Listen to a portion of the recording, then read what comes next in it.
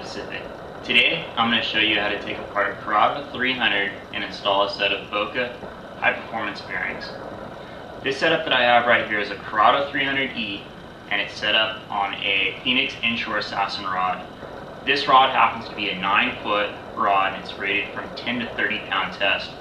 This setup right here is one of our primary setups for fishing here in the Santa Barbara Channel. We fish it for calico bass, sand bass, sea bass, halibut, rockfish. Almost everything we do, we use this outfit for. The reason we upgrade the bearings is, for instance, when we're fishing calico bass, we'll be making 200-300 casts a day, and we want to have the longest cast and the most accurate cast we can. Shimano makes a great product. I just feel like there's a little better edge with the Boca bearings.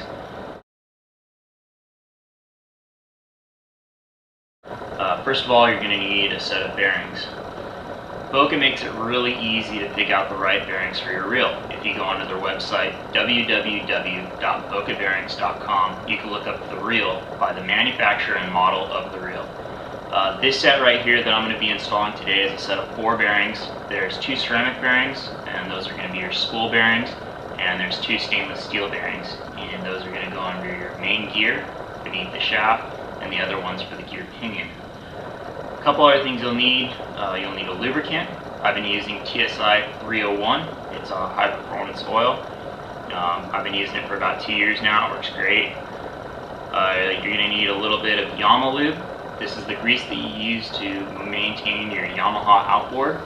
I use that on the hardware as I'm backing out of the reel. I use it on all the screws for the side plate. It's basically just waterproofing and corrosion proofing your reel. You're going to need the Shimano tool that came with your reel. That's going to be used to take off the handle. You're going to need some sort of tool to remove a couple of these bearings that are down deeper in the reel.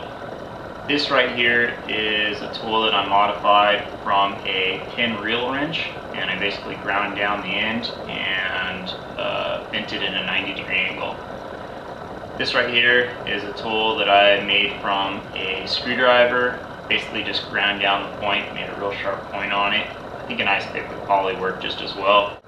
You're also going to need a couple of toothpicks, or in this case, skewers that I cut down. You're going to need some Q-tips, a couple of screwdrivers, 1 flathead, 1 Phillips, and then you're going to need a bearing packer to install the stainless steel bearings that go underneath the main gear and the pinion gear. This is just a small grease gun filled with Yamaha lube, and then this here is a bearing packer.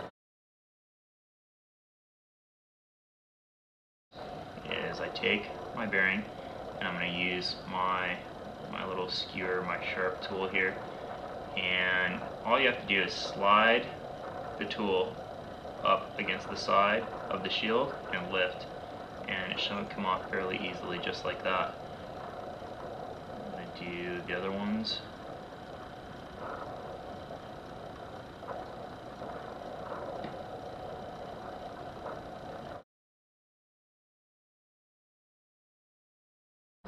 So to do this, you want to make sure that this spring doesn't get away from you. More times than not, I've lost these things just because they want to pop out when you slip them out. So to remove them, I put my finger over it to hold it in place so that it doesn't get away from me, and then I'm going to take my little pointer tool here and I'm going to slide it under the edge. Now I'm going to simply lift it out.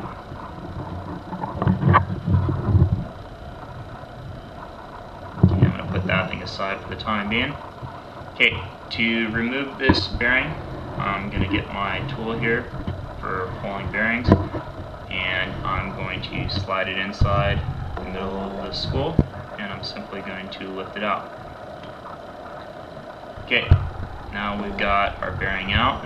We're going to take our new spool bearing, and I'm going to apply 2 drops of lube, 1 on each side of the bearing.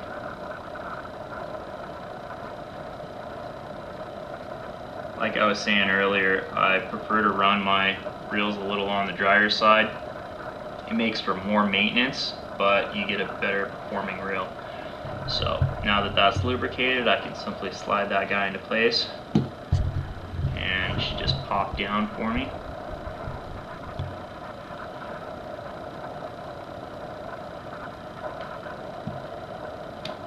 Just like that. Now I'm going to reinstall my retainer spring. To do this, you simply slide one end into the track.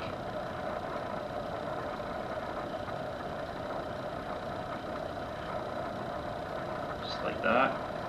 Now I'm going to hold that end down, and I'm going to take my finger and I'm going to press the other end into place. You can see, just like that, the retainer's in place and that bearing's installed. I'm going to take our casting control knob off.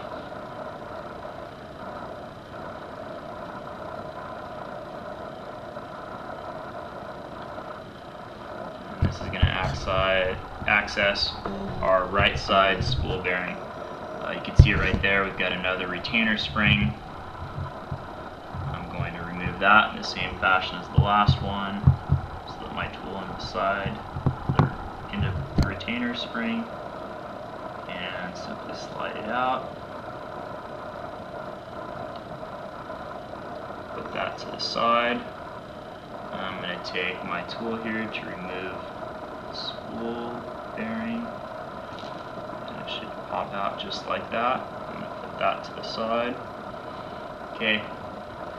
Now, there's a little bit of lubricant in there, so I'm just going to take my Q-tip here, just run it around real fast. That just keeps everything nice and cleaned up. I'm going to take my other ceramic bearing, 2 drops of lubricant, 1 on each side.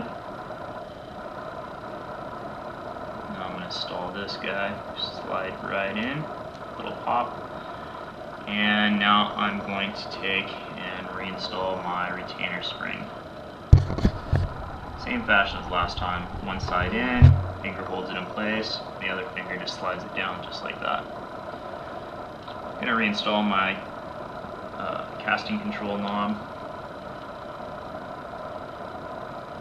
just like that.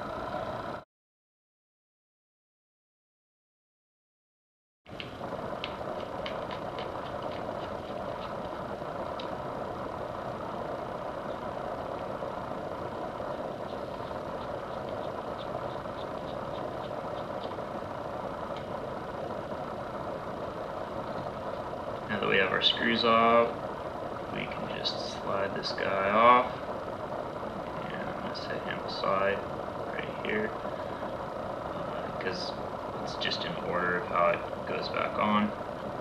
I'm going to take my main gear and my drive washers off, this right here, it's just like that.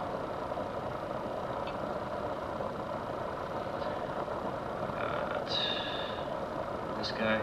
These two I just pull off at the same time. It's a little easier for me. Set him there. I have these guys. So these guys are going to go back together just like that. Okay, I've got 2 more bearings in this reel. One's going to be located under the main shaft here. The other one's going to be under the pinion gear down in here. So I'm going to do this guy first because he's a little easier. Take my springs off. I'm going to set those right there just like that. Take out my pinion gear. It's got a little plastic piece. I can leave him on. And I've got 2 screws here that I need to remove to access this bearing. 1 and 2. So I'm going to take those guys out.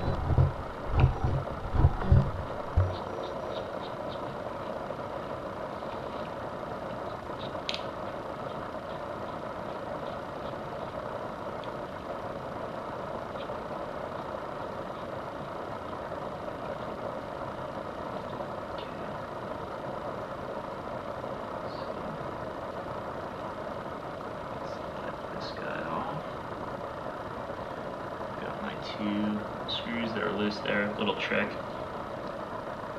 Get a little dab of grease on the end of a screwdriver like this, and it helps you take out these not, you'd have to turn your reel over and then you risk losing something. So, just like that. Okay, now I have another bearing right there.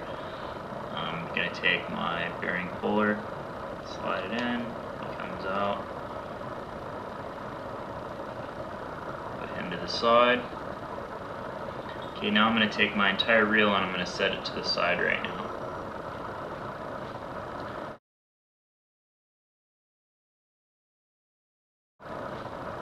Now it's time to pack our 2 remaining stainless steel bearings. I'm going to show you how to use the bearing packer. So how this works is there's 2 pieces to it. There's the female end and then there's the male end. How this works is you take your bearing, you put it down on top of the male end just like that until it finds its ring. Female end goes over the top of it. And what I'm going to do is I'm going to push it down until it's seated, pump it a few times until grease is running through it. You're basically forcing grease through the shield into the bearing, and you want to make sure that you do this properly so that you remove all air from the bearing, and that's going to ensure the longevity of the bearing. So got it just like that, pushing it down tight. Now I'm going to force grease through it.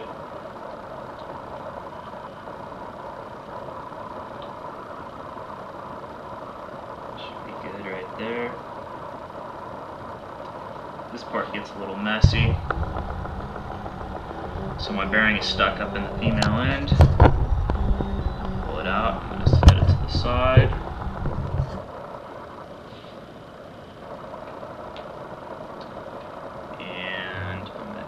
I'm going to save this grease because I can use it to lubricate parts when I'm reassembling. I'm going to take my last bearing here, I'm going to set it down until it's seated properly. I'm going to slip the female end over the top. Make sure that it's seated properly, hold it down nice and snug. Pumps, that's all it needs. Slide it off.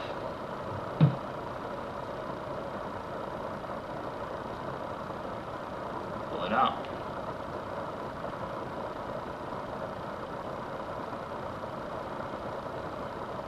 I'm going to set this guy aside. Now I'm going to take my rag and I'm just going to clean up those bearings real quick.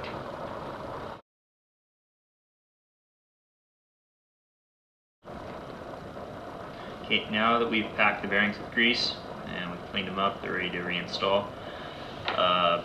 So I'm going to take the larger of the 2 stainless steel bearings. It fits right down into this ring here, and it slides down into place fairly easily here, just like that. Now I'm going to reinstall this guy.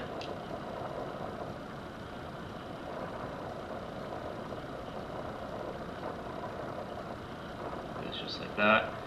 So these little screws here, I'm going to use my grease trick to install them.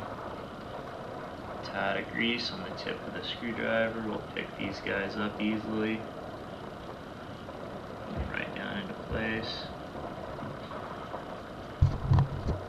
Yeah, for this guy, I put the first screw down about 90% of the way. I pick up my second screw that I just dropped here and install him.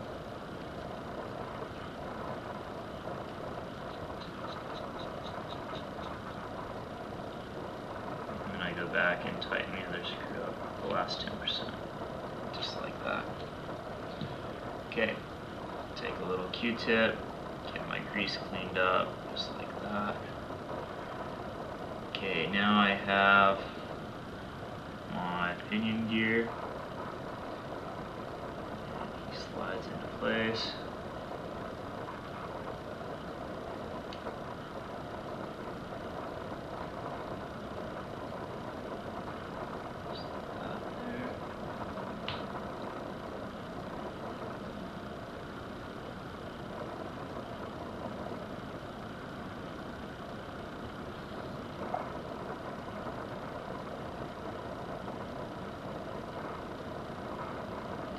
Okay, so what I had to do is I had to advance this here. This is what engages and it disengages your reel. This plastic right here has got a little notch. I wanted to make sure that the other plastic was seated down in it, so I had to advance that. And that allows the springs to fit fully on the T-post there. Okay, my last bearing is underneath my main shaft here. So I've got 2 screws to take off. And this is probably the hardest bearing to upgrade. There's a little keeper on the end of it that I'll show you in just a second, and it's extremely difficult to get off and on sometimes. So, a little grease on the end, pick that guy up, put him right there. The shaft comes off just like that, and here's my last bearing. See the keeper that I'm telling you about sits on the end right there, and it is a little feisty sometimes. I take a small flathead, and how I'm going to remove this is I'm going to put my thumb on one end of it. I'm going to take my flathead and I'm going to push down on the other end. And I do this. I put it against the table so that I can force down pretty good on it. It slides just like that. It's about halfway off, and I take this and I just take it and twist it, and it pops off the rest of the way. Okay, now it's got this washer or spacer right here. I just lift that thing off, put it right there. Okay, now this should just slide right off. Sometimes it takes a little effort to get this guy off, like I was saying. You gotta slide something underneath it and just kind of work your way around, just like taking the lid off a can of paint.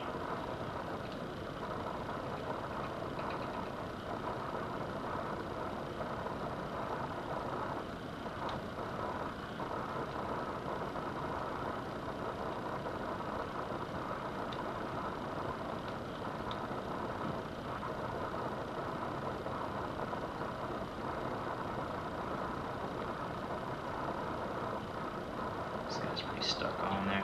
Make sure you don't bend this one if you try this method. I've ran into problems with that in the past. So, there's my last bearing. Set that guy aside. Here's my bearing that I've greased up, cleaned off, and he's going to slide just like that in place. And I screw up there. This guy goes on first. Sorry about that.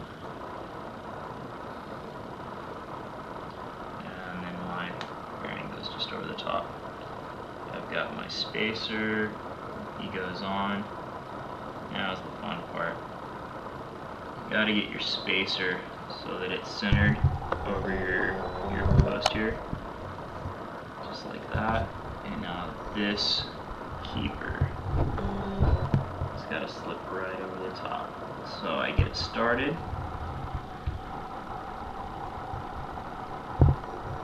Just like that. Everything's lined up, so I'm going to take my flathead, I'm going to brace this against the table, and then I'm going to force it down until it clicks in, just like that. So, that guy's ready to reinstall. I'm going to bring my frame back over here. This guy goes in there, just like that. Take a little dab of, well, let's clean these guys off a little bit so we don't have excess grease. Dab of grease, take up a screwdriver.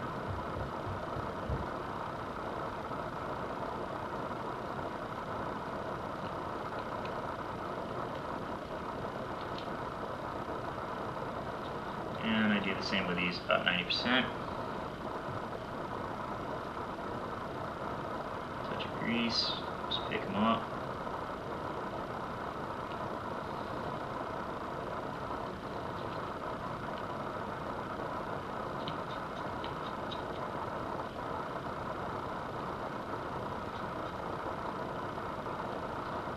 Okay, now I've got all 4 bearings installed. We're basically just going to back out of our reel, make sure there's no excess grease anywhere. Everything seems to be working properly. So I'm going to start reassembling this guy.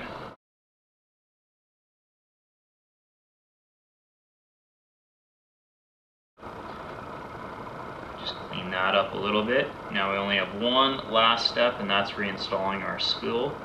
So we go over here, left side plate, open it up, take our shaft here, make sure it's nice and clean. You don't want any grease on this.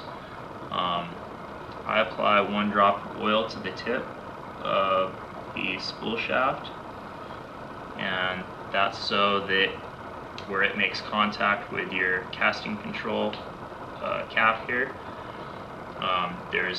it reduces the friction, allows the spool to spin a little better. Okay, so this slides in just like that, and this comes closed, quarter turn. There you go. 4 new bearings for your Curado baitcast.